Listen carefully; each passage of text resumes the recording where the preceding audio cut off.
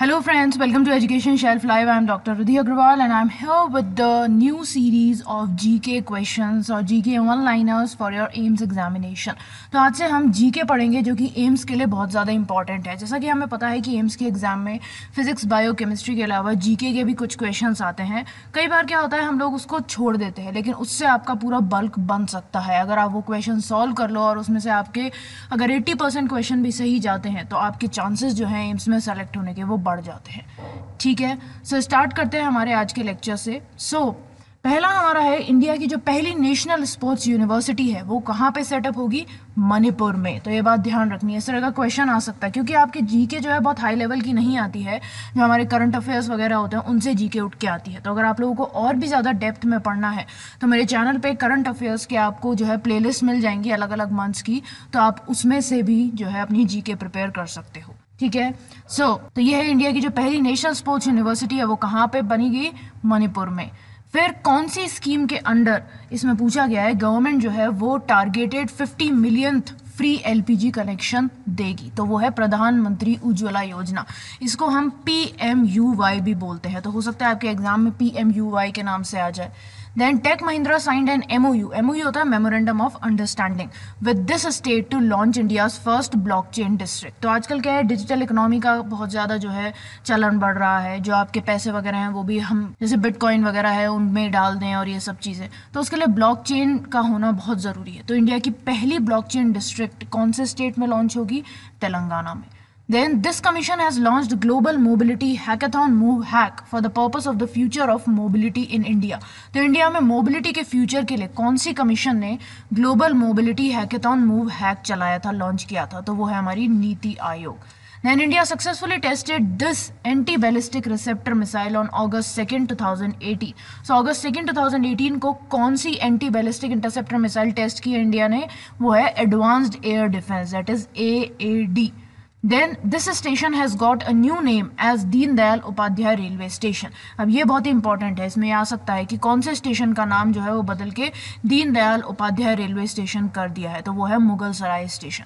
और क्या है, आजकल काफ़ी सारे नाम जो है वो चेंज किए जा रहे हैं, जैसे इलाहाबाद का नाम भी प्रयागराज कर दिया है. तो उस पर बेस्ड भी आपके क्वेश्चंस आ सकते हैं क्योंकि ये सिंपल वन वर्ड क्वेश्चंस हैं, वन वर्ड आंसर्स होंगे इनके, वो चीज़ है. नेक्स्ट है हमारा, the government is poised to hand over control of the Bengaluru division of this state owned company to IAF. अब एक स्टेट ओन्ड कंपनी है जिसकी बेंगलुरु डिवीजन का जो पूरा कंट्रोल है वो इंडियन एयरफोर्स को दिया जाएगा. तो वो कौन सी है? HAL, that is Hindustan aeronautics limited. Then to honor the martyrs, Madhya Pradesh government will observe independence day ewe as. तो जो हमारे शहीद हैं उनको ऑनर देने के लिए मध्य प्रदेश गवर्नमेंट ने इंडिपेंडेंस डे की ईव को यानी कि 14 अगस्त को किसके रूप में ऑब्जर्व किया है? शहीद सम्मान दिवस के रूप में. Now the first Nepal India think tank summit was held in. तो ये एक इंपॉर्टेंट है, पहली, क्योंकि ये पहली हुई है समिट इसीलिए ये इंपॉर्टेंट है. तो पहली Nepal India think tank summit कहाँ पे हेल्ड हुई है? काठमांडू में, जो कि नेपाल में है.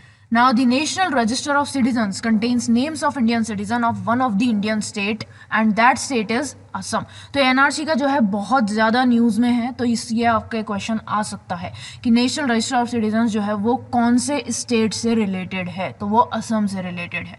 Now Indian American has been appointed as the CEO of the Democratic National Committee. तो कौन से इंडियन अमेरिकन को DNC का CEO बनाया गया है? तो वो है सीमा Nanda. Now country which is the largest milk producer of the world. तो ये भी बहुत ही सिंपल क्वेश्चन है, आपके आ सकता है कि कौन सी कंट्री जो है वो लार्जेस्ट मिल्क प्रोड्यूसर है वर्ल्ड की? तो वो और कोई नहीं, हमारा देश ही है, India. Then new president of Asia Pacific institute for broadcasting development, that is AIBD. तो AIBD का नया प्रेसिडेंट कौन है? इंडिया को AIBD का नया प्रेसिडेंट बनाया गया है. Then next is the third Asian country to get the Strategic Trade Authorization 1, that is STA1 status by the US administration is. तो ऐसी कौन सी तीसरी एशियन कंट्री है जिसे STA1 स्टेटस दिया गया है US के द्वारा? तो वो है हमारी India.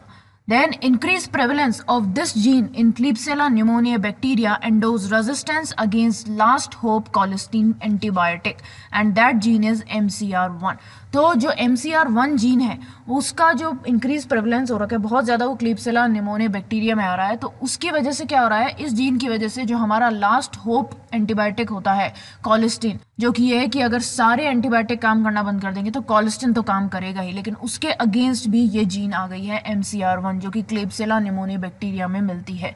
Now global tiger day often called international tiger day is celebrated on, तो ग्लोबल टाइगर डे जिसको हम इंटरनेशनल टाइगर डे बोलते हैं वो 29 जुलाई को सेलिब्रेट किया जाता है। Then as a test captain the fastest player to score 7000 runs is, तो टेस्ट कैप्टन की तरह ऐसा कौन सा प्लेयर है जिसने सबसे तेजी से 7000 रन बनाए हैं, तो वो है आप सबके चहेते विराट कोहली।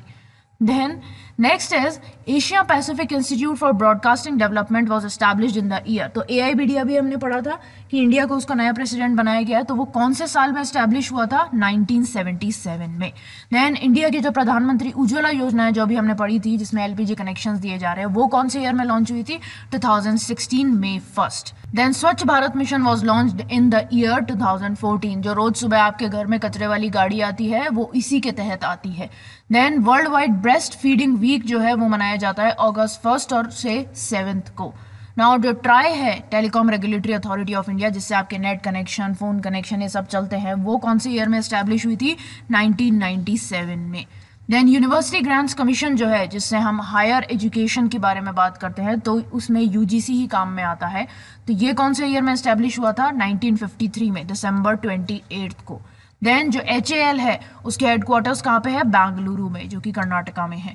NHAI आपको कई बार सुनने को मिलता होगा ये वर्ड, तो इसका फुल फॉर्म क्या है, इंडियन नेशनल हाईवे अथॉरिटी या फिर national highway authority of India, इस तरह से भी हम बोल सकते हैं। तो आपके फुल फॉर्म्स भी आते हैं एम्स के एग्जाम में, तो ये उसके लिए अच्छा रहेगा। Then national backward class commission that is NCBC was established in which year, 1993। Then Arunachal Pradesh का first medical college and hospital जो है वो कौन सा है, तोमोरिबा institute of health and medical sciences that is TRIMS, TRIHMS। तो ये बात ध्यान रखनी है, अरुणाचल प्रदेश का पहला मेडिकल कॉलेज है, और आपका मेडिकल का एग्जाम है तो हो सकता है ये वाला क्वेश्चन आ जाए। Then next is Indian Australian mathematician winner of field medal award in mathematical, तो मैथमेटिक्स में कौन से इंडियन ऑस्ट्रेलियन मैथमेटिशियन को फील्ड मेडल अवार्ड मिला है, तो वो है अक्षय वेंकटेश, इंडिया में नहीं रहते हैं वो। Then this Indian screen writer passed away at 70 years of as recently, तो एक इंडियन स्क्रीन राइटर है जो कि 70 साल की एज में जिनकी डेथ हो गई, और वो थे jealous sherwani. Then this famous Indian Australian mathematician was honored with prestigious field medal, तो ये वापस से वही क्वेश्चन रिपीट हो गया हमारा, Akshay Venkatesh. Then the outstanding parliamentarian award for the year 2017 was given to भारतृहरि Mahtab, तो आउटस्टैंडिंग पार्लियामेंटेरियन अवार्ड जो है 2017 के लिए वो इनको दिया गया है। नाउ ज्योमेट्री के फादर कौन है, यूक्लिड, तो ये छोटा सा क्वेश्चन है जो आ सकता है। और पहली फीमेल पायलट कौन रही है IAF की यानी कि इंडियन एयरफोर्स की, तो वो है अवनी चतुर्वेदी, ठीक है। Then next is the study of drugs and their action is known as, तो हम जब ड्रग्स की स्टडी करते हैं, उनके एक्शन की स्टडी करते हैं, उसको हम क्या बोलते हैं, फार्माकोलॉजी, जो आप अगर मेडिकल कॉलेज में गए, डेंटल कॉलेज में गए, तो वहां पे आपको पढ़ने को मिलेगी। Then Portland cement was invented by Joseph Aspdin, तो पोर्टलैंड सीमेंट जो है वो केमिस्ट्री का क्वेश्चन बन के आ सकता है ये, तो किसने इन्वेंट की थी, जोसेफ एस्पिडिन ने। Now defence ministries defence India startup challenge is a part of, defence ministry ने एक चैलेंज निकाला है डिफेंस इंडिया स्टार्टअप चैलेंज, तो वो किसका पार्ट है, आईडेक्स का। आईडेक्स क्या है, इनोवेशन फॉर डिफेंस एक्सीलेंस, ठीक है। तो ये थे आज के कुछ क्वेश्चंस, इन सबको आपको रटना है। अगर आप लोगों को इसकी PDF चाहिए तो मुझे कमेंट सेक्शन में ज़रूर बताना, मैं वेबसाइट पे आपको इसकी PDF अवेलेबल करा दूंगी जिससे आप लास्ट मिनट में रिवीजन कर पाओगे, ठीक है। और हम रोज अब इस तरह के क्वेश्चन सॉल्व किया करेंगे जो वन लाइनर्स है, वन वर्ड हैं, क्योंकि आपके एग्जाम के लिए बहुत इंपॉर्टेंट हैं। और इस सीरीज को अच्छी तरह से देख लेना, अगर इसको पूरा पढ़ गए तो आपका एग्जाम नो डाउट बहुत अच्छा जाएगा GK के मामले में, तो ठीक है। और मैं होप करती हूँ कि आप लोगों ने फिजिक्स केमिस्ट्री बायो तो पढ़ी ली होगी, नीट के लिए पढ़ी थी, तो उसी को बस रिवाइज करते जाना है इन 15 दिनों में, ठीक है। सो मैं होप करती हूँ आप लोगों को लेक्चर समझ में आ गया होगा, सारी अच्छी तरह से सारी चीज़ें समझ में आ गई होंगी। कुछ भी डाउट है तो आप कमेंट सेक्शन में मुझसे पूछ सकते हो, और लाइक का बटन दबा देना, शेयर करना अपने फ्रेंड्स के साथ, चैनल को सब्सक्राइब कर देना, और सब्सक्राइब करने के बाद जो बेल आइकन है उसे दबा देना, जिससे आप लोगों को नोटिफिकेशन मिल जाएगा जैसे ही वीडियो प्रीमियर होने वाला होगा। आप लोग ट्विटर, फेसबुक, इंस्टाग्राम, ग्रेडअप, इन चारों जगह पे भी मुझे फॉलो कर सकते हो, इन सब के लिंक डिस्क्रिप्शन बॉक्स में दिए हुए हैं। ओके, सो आज के लिए बस इतना ही। That's all for today guys, thanks for watching, have a nice day.